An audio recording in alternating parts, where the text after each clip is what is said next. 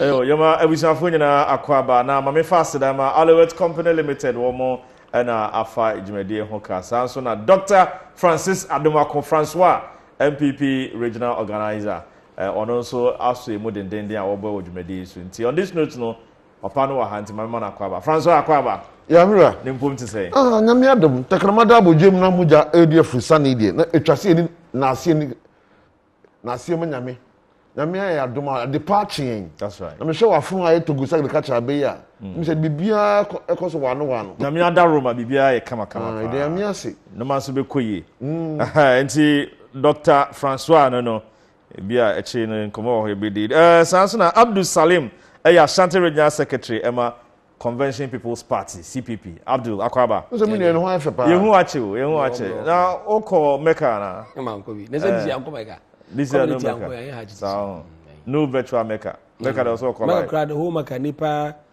400 na mamu ya haji that's 4,000 yes okay so we aboko ya madum ba CPP mama mo so kakra so be ye all right yenimre nti yenko the issues mo Anopa yenhwe the first enkomo ebitimi adi Kweku Ajima menu must go yi ana must see Finance Minister Edna Noatum Finance Minister say Ghana for you hu papa ne mobo na asem tu bia ye mfa de money na tikosa o se so ni mu ye na hwadwuma wa bo ne ade o ye nyina Ghana nti tika nso a ye nya nhwele ye de nyina baba kinti mama sha se mfi salemo so mama cha hwefoina na mincha be party masi before na mincha me boss regional chairman Chamangalo mama cha so me wache sala be cha me nua Francois I know I mean meeting news we say oh incoming e bon pa say confirmation be tentem na na yakoba so uti news be oh me say o social media say yakoba ya man appointment as CEO of Maslok me say CEO of Maslok me say be we sacrifice enough for the party or deserve that and I think say e be inshallah e bon pa say confirmation be nimu ya na so ono how to be confirm na minister ka say yenhu minister of health mo bono obi anka say otano na mo man no na ohia ente na e kan sa so wo hwe de si ye ya e yade bia ohunu hu mbobo a enye yi because initially papa ne ka che say ne wo ye no wa mo cabinet amane which we cabinet member because as a minister of health no cabinet member want me am fa through public procurement act no anye juma want me inform parliament ni na say ade aye emergency a life and death wan komu ntema ne pabewu nti wo so hwe pa ma ye to ne tentem na yefa panel number Ghana for night say ye ho ntoye na ade a won mu ni say minimum agitu mu say ade saa no ade a important pa ye payment so opa ade pa na nyanwa enye ni informing the president passing through the procurement and I say informing parliament in here say payment no also one catch president say atiase one fa PP atiase one can chere friends say parliament say atiase what as is can kura say tua no kwa no no wonim say tua na scan en tua e do ne be ya say important pa say emergency a say one country because o wa hwa hu say scan dey ade ye tua the service say be catch scan kura tua no wonim hwere a and say bopayo especially when the contract was entered in March payment was made in I think August not July or call before your friend say committee was say wonim say tua which I know say per PFM act no Public Financial Management Act area ban and maybe about twiska biano which all letter the ma asking the finance minister so piano finance minister we are also respond to you say me a copy of receipt ni I mean say at least every month biano so financial controller hono because I say this man this are the expenditure here pay budget the my meaning say every month be an hwe kura no director no finance officer be brief you what is happening in the ministry it was say from March till July or call before committee on my meeting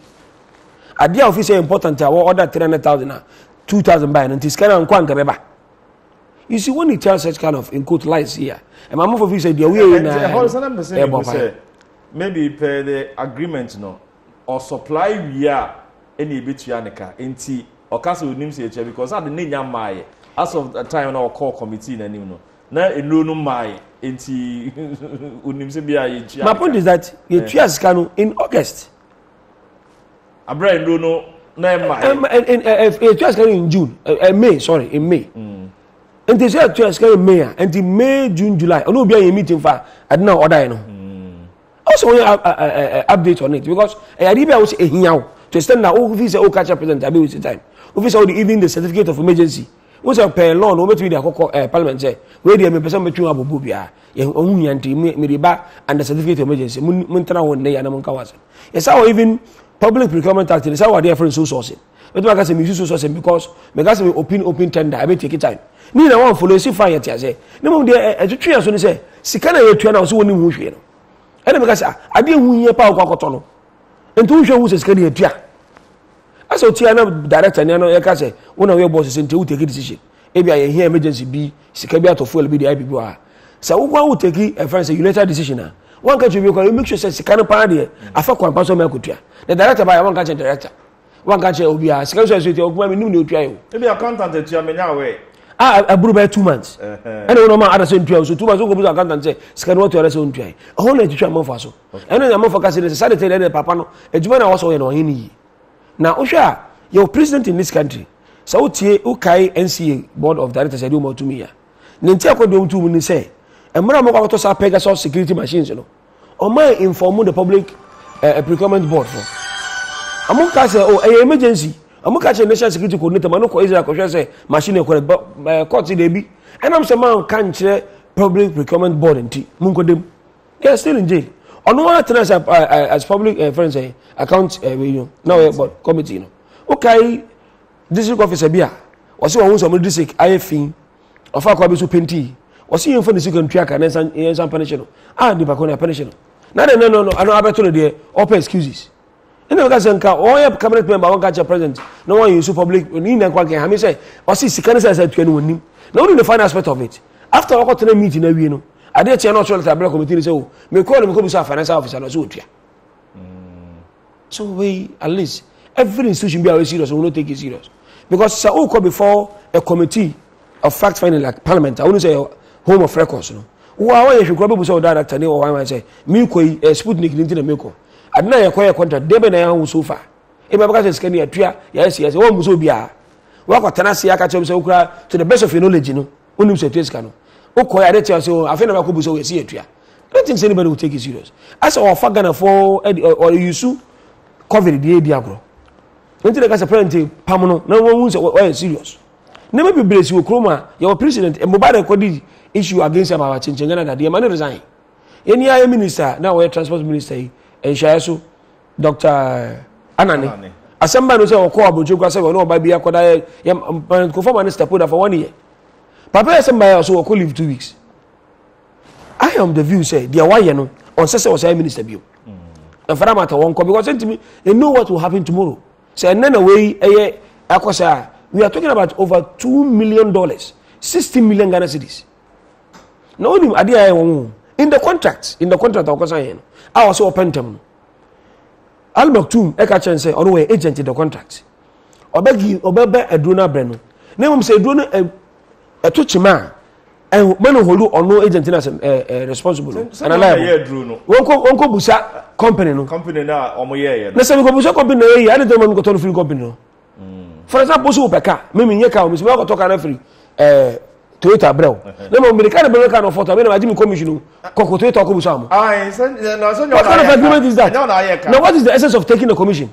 I take the commission because of the risk involved and me wash my hand say because of my brew can and quantity me just can ko and what can say na yesu agitum energy tum no sign or sign kura before odi kwa come attorney general or out of rush no we are saying kind of attorney general can assemble fasa I say you man recommend say sad na wrong utia so nya say some of the things area grants in doso say don't square e be recall no was want to me recall e without the consent of the agent why you know wrong and to me say bibia che say one show o share say finance minister kura kan ya what me say e no ma be bring na nkoyi but ogitum but yehunu mobo me ka che say no obi bokro na che na so obi awie phone na o che na so phone na o jana manoko kro no ye kro no whether ya hu na man say hu o bokro no okay and this obi wie wade na o che na you still prosecute the person for TV one person ke hu mobo oh no me yes me yes as a chartered accountant me kwa me BSc accounting holder me yes and a chartered accountant so we procurement we follow all the me yes and also all right also oko yo doc Mami Tia was asking when. Yo, me da se bi one ma kwenyen. Your party no penny for.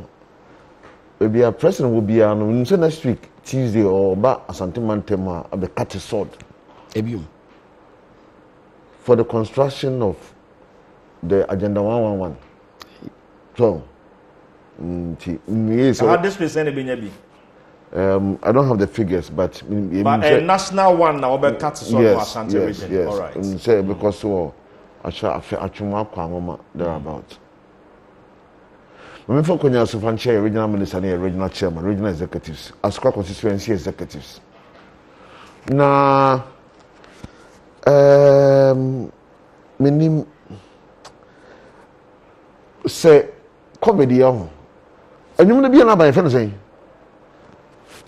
Go for the assembly. Hey, COVID the assembly. COVID the assembly back. Hey, COVID-19. Because look, you can't be shame. Why COVID? Kosu DNA. Mekai those days.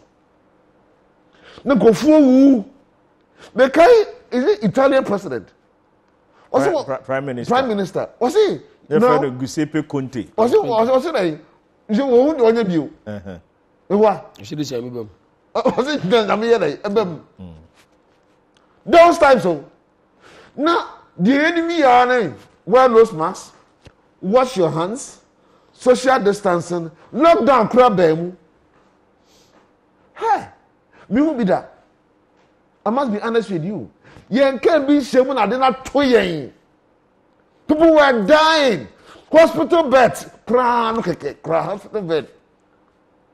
Would you have been wiring? What that's so? Those times. Then pressure from all angles. You can't see Yanko Sheffield for how many weeks? 2 weeks, right? You call 3 weeks. 3 weeks. You know. And before say you need lockdown then free war. If there's a COVID no queen, I come now. Would you not crack up on tea? The way I go for, I say, I want for struggle for the food. I say, Marcus, have you ever been desperate before? Why ever been desperate? Desperate. Oh yeah, me sure say. As a human being, you'll be as once in a lifetime, you become desperate. Do you know, when you are desperate, do you think straight? Seriously, I didn't buy it now. When you are desperate, no one thinking straight. You worsen your situation. No, but sometimes, emergency. You need to be calm under. Emergency. I sympathize with not only the minister, but all those involved in the Ghana Health Service, Ministry of Health. Just imagine, even with a doctor, now health facility, now who's a bar? What will you do? Uni bet, I don't know. My constituency organizer be, and you see a Nepal Tech Hospital. Would you say a penny? Me, I saw them from the home. I'm a friend, me a course. Move on to ambulance, move on to Confanoche. And they were moving her task out. I'm a friend, CEO of Confanoche. Say, Obiba, how do you see how best you can solve the situation? Ejitum, media, and you may be a procedure. It was say, can you maybe get a funnel? Answer. And there you can. But look at this particular scenario where people are dying, cases are rising up. Doctors, even themselves, are being affected by COVID. Health professionals are being affected by COVID. That was a time, man. President, like I said, your must uncle for frontline workers, no special treatment. I hope you remember. Now, the minister in charge of a situation like that, no? Emergency, when an emergency occurs, there's a hormone called adrenaline. Look, a Niyama Ordinarily, when it is secreted, your heart begins to beat at a faster rate. More blood are pumped. The Nima ordinarily and now oh yeah. When you say Obokrono. In case of Obokrono, example. Okay. Good. Say only on your mistakes, sir. Did I know because Gandhi is in a better hand of prayer coming in no. The end of all class anything from Mokabino. Time ex-president Mahama. I got to a plane. Airbus scandal. How do you remember? Airbus scandal. Was there any emergency? As a minimum, when things are in short supply, when Opa my own mind, when go for we must show, and go for on triso. Vaccines are in short supply, and go for Nabi. Obi say, bet me up, wow. And my vaccines now over on signing. I can't be. Marcus, supply chain on. So, me a little knowledge on demand and supply. You see, when demand exceeds what? Supply. What happens? When demand exceeds supply. What happens?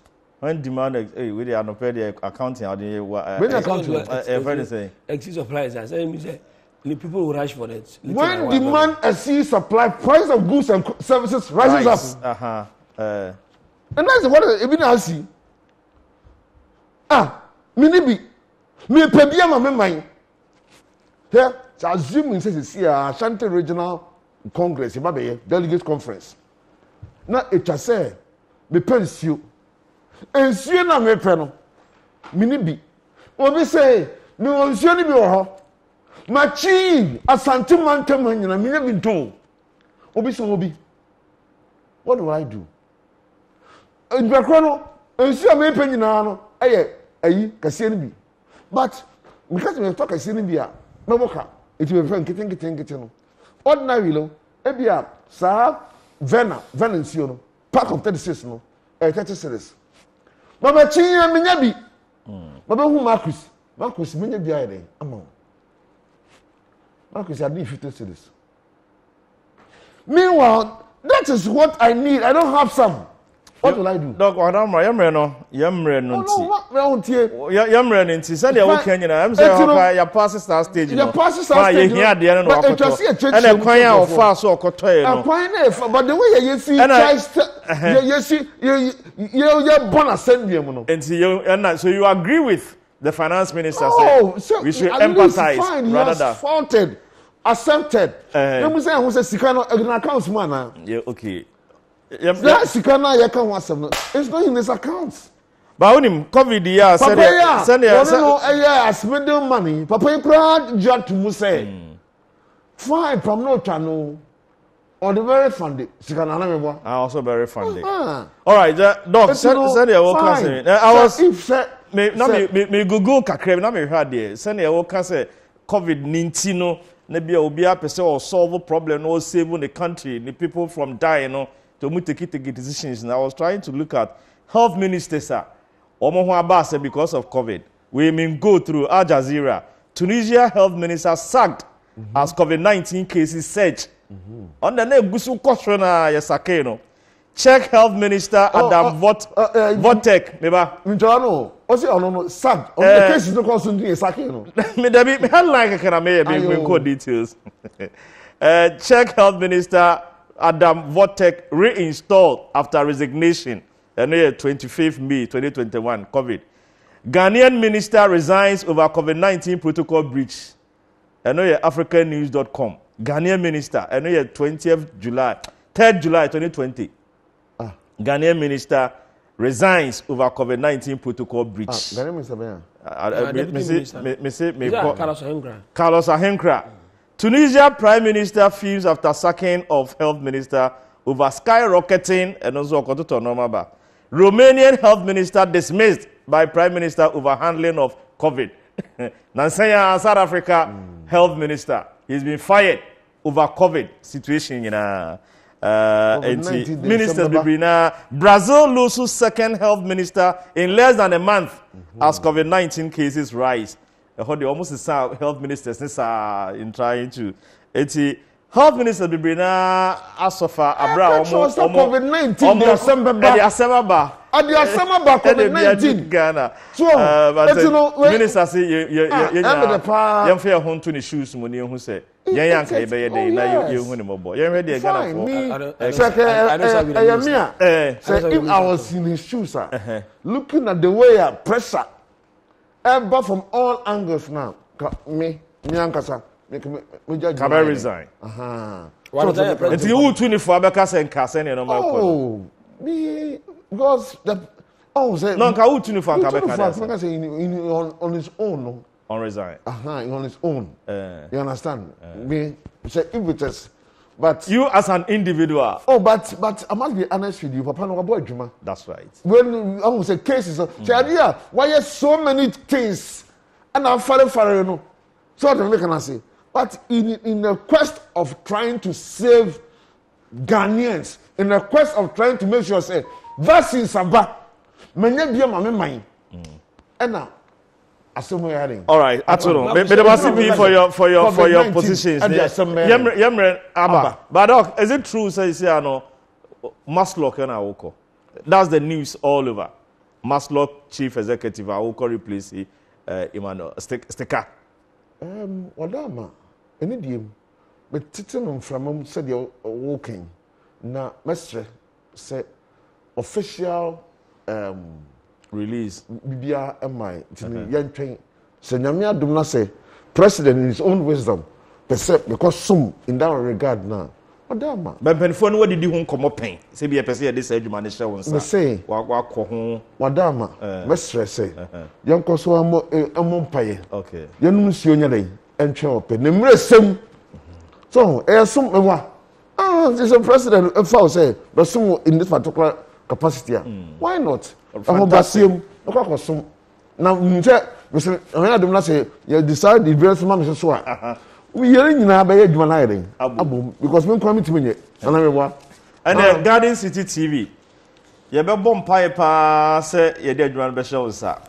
It's as a Maslow, the animal Bojuma, Oba Shanti Regent Masloka, a Hajia, and the Debia or Hasi, no church, no memo.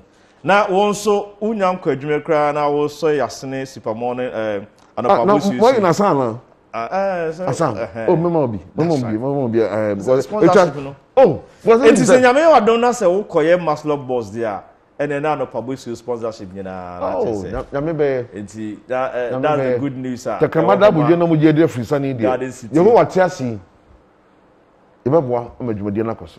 Amen. It's on this beautiful note, my main fast that my Dr. Francis Adomako, MPP regional organizer, and Salim Abdul, CPP regional secretary. Sema be boy no pe ene mekura mo ne ye adwuma nyina mo amonya amre so ehwe na mutie bibia na yeda masipi nyame ya domo china ye besa atoa oso no so we dey kwame besa akode Marcus the ultimate nyame ohwe so abra ye ho ama sem na ye hia ochina